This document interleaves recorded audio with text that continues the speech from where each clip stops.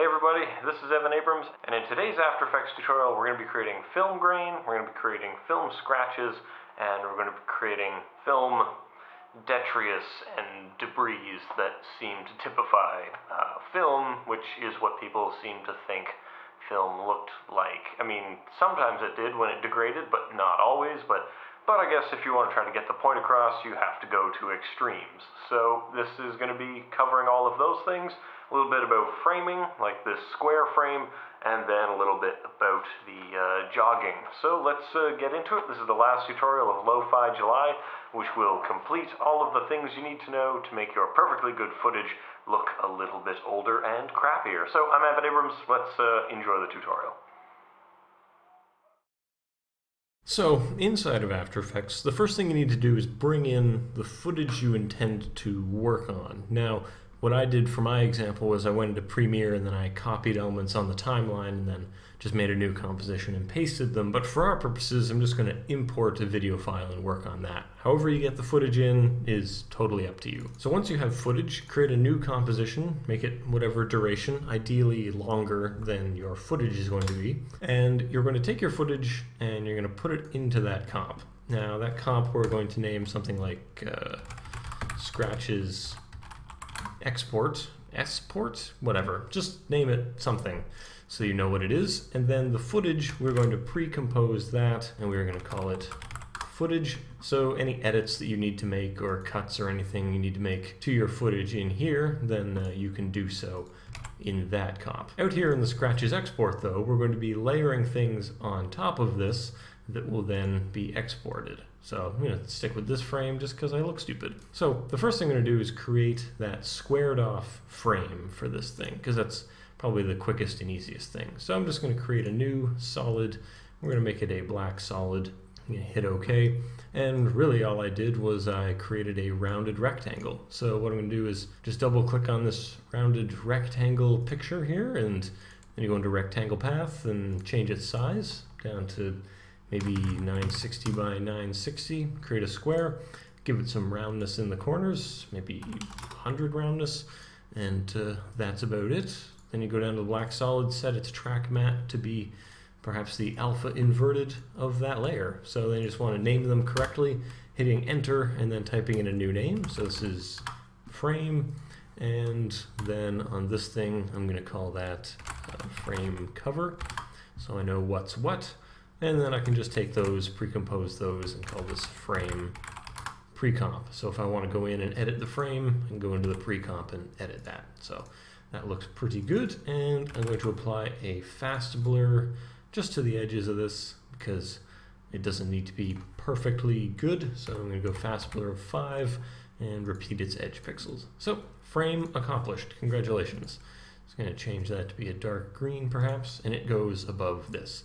So the next thing we want to make are the scratches and grain elements. I'm going to create a new solid, and black solid works for me. I'm going to rename this layer grain, and this is the layer on which we're going to put all that fun little film grain. So in order to make that, it's pretty simple. We just go to the fractal noise, pull out some fractal noise, which by default looks like this cloud. And it's not really very impressive until we start to adjust the contrast up. Let's go as high as about 640, I think. 640 should be good. You want to make it much more contrasty so there are fewer of these gray areas. And then you want to take the brightness, and depending on which method you want to do, we're going to go either up or down. I'm going to go down to -300. So there are only a few of these scratches out and about. And if you want more scratches, then, you know, closer to 0, fewer scratches, closer to -300. And then if you want to do something like even increase the contrast even more, I'd recommend you use a curves, because you can really be playing around with the brightness and contrast available within the effect for a long time without getting very far. So I'm just going to take this and I'm going to punch the curve up just a little bit so that these all appear a little bit brighter. So that's good, and we want the grain to be moving on every frame. So we go down here to the evolution options, we alt-click on random seed, and then we type in random, then a couple of brackets, times 100 to generate a random number between 0 and 1, multiply that by 100, and that'll create a new random seed, which is basically a new set of random values, and then it starts throwing this stuff everywhere. So far so good on the grain, that's looking good. And now we want to create the scratch lines. So what I'm going to do for that is I'm going to create a line. Just grab the pen tool, selecting no layers, draw a line from the top to the bottom of this thing. We're going to give it a fill of nothing, and we're going to give it a stroke that is white, and a stroke width of 10 should be sufficient. So these lines will form the basis of the scratches that we're going to create. So you can make vertical scratches, horizontal scratches, and you'll see why all of that is not important at this stage, because we go into the shape and the path. We are happy with the path. In fact, I would like it to be actually closer to the actual center of this thing, just for control, because I am a bit of a control freak. And now we're done messing around with the path. The next thing we want to mess around with is the stroke, in particular the stroke width. We'd like it to get thicker and thinner and go all over the place, so we're going to set it to start at 10, and then we're going to add an expression, holding down Alt, and then clicking on the stopwatch, and we're going to say wiggle, so you're going to change this value, and then inside the brackets, how often, it's going to be 6, and you're going to wiggle 10. In fact, the 10 is linked to whatever this width is, so you can just go ahead and link those two together just because of the way expressions tend to work. So if you go creating a thicker line, you think, I'd like this to be thicker, then you can just go ahead and you can type in a larger value, and then it will be also altering the stroke by that value on every frame. So that's just something to consider. So I'm going to leave it at 10. And that's just a way of dynamically linking these things together, so you can easily change the thickness of these lines. And the next thing I want to alter is I want to give it a variable width all the way across, or a variable, not a straight line, but I don't want to redraw this line all the time. So I'm going to add what's called a wiggle paths to this. And this, as you can see, causes the path to get a little bit wiggly. So in the wiggle path, I'm going to put an expression on the size and the detail, and I'm going to go wiggle that size. I want you to change what your size is 6 times, and I want you to alter it by a factor of 10. And then we're going to copy that. I'm going to paste it on the detail as well, which means that not only is the wiggle path generating something new, in this case it says 2 times a second, but I'd actually like to amp that up to 24 times a second, so it's happening every frame, or whatever your frame rate is. You want this to just be happening every frame. It's also going to be altering the size and the detail of that change on every frame. So it's getting thicker, thinner, it's wiggling around, it's weird, it's good. So that is pretty good. Now the next thing we need to do is alter its position, because we don't want it to always be in the same position. So hold down Alt and give another wiggle expression to this, and we're going to explore one of the tiny nuances of the wiggle expression, which is when you apply it to something that is of an array size 2, meaning it has one value and then another value, any wiggle is going to apply to both. We don't want this to be going up and down though, we only want it going left and right. So the first thing we're going to do is sort of start at the end. We're going to say this is going to be displayed as x comma y, and we're going to say x will equal something, and we're going to say y will equal something, and the things they're going to equal, in the case of the x, which is at this point 960, telling it which way left and right to be, we're going to have it wiggle, and then it's going to wiggle 24 times a second, comma, maybe 250 is enough.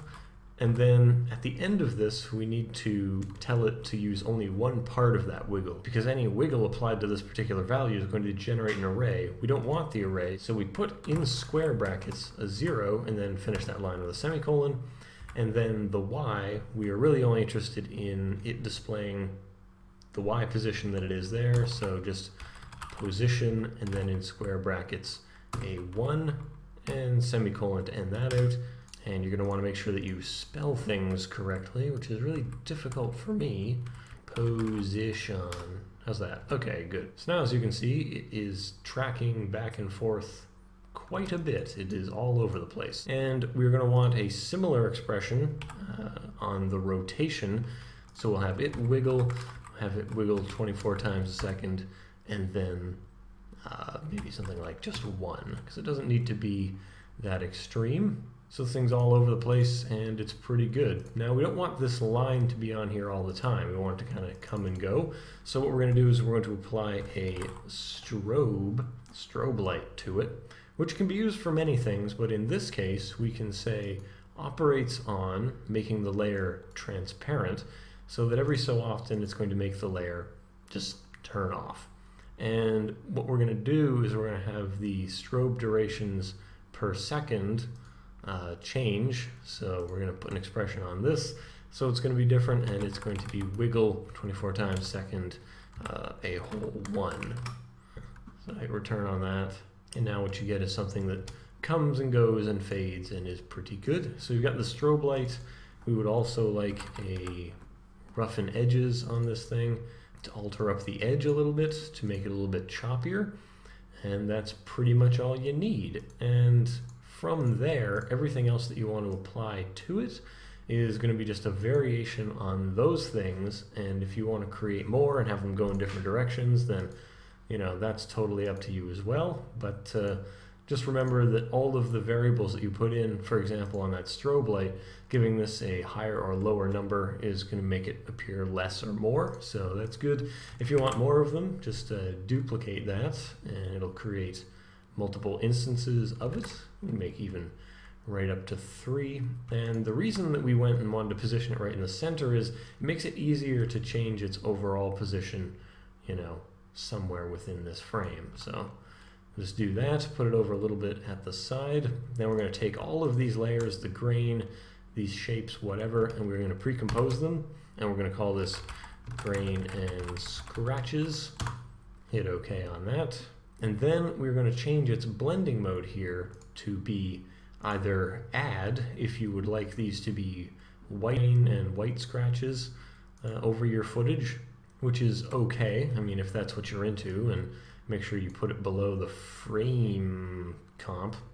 Or if you would like this to be instead dark, you should go and invert this comp, and then you will change it from being an add to being something like a multiply, and then you have these dark scratches on your thing. So that's pretty good. And you can apply something like that fast blur again to this if you find these images are just a bit too sharp. So go ahead and do that, and that's pretty good. Now you've got some dust and scratches coming on, and we are so far so good. So last but not least, we want to apply a new adjustment layer, because we want to do that fancy jogging up and down thing that I did, and I do that by using the offset. When applied to an adjustment layer, begins to offset everything beneath it, and can really quickly fake out the idea of having a scrolling film strip going by. So just reset this to 540,